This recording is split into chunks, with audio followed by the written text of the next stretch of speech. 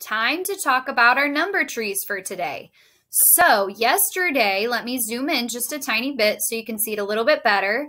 Yesterday, we talked about our number trees for January 13th, and there were 2 blue and 2 pink buttons. So we have 2 plus 2 equals the top number, which is 4. Nice job.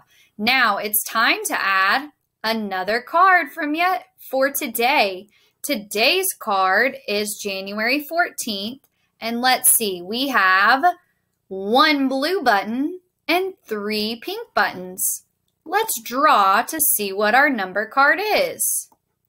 I'm going to drag it below it so we can see it a little bit better.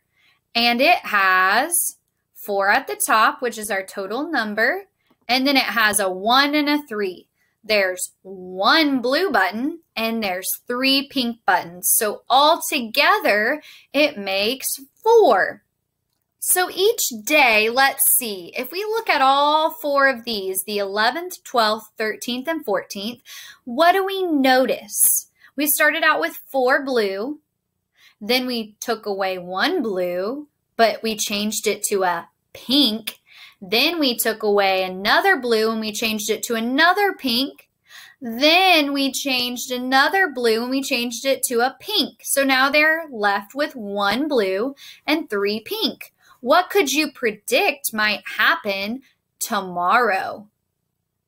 That's right. Maybe, just maybe, there might be all pink bead buttons. Sorry, if you can't make a mistake, you can't make anything.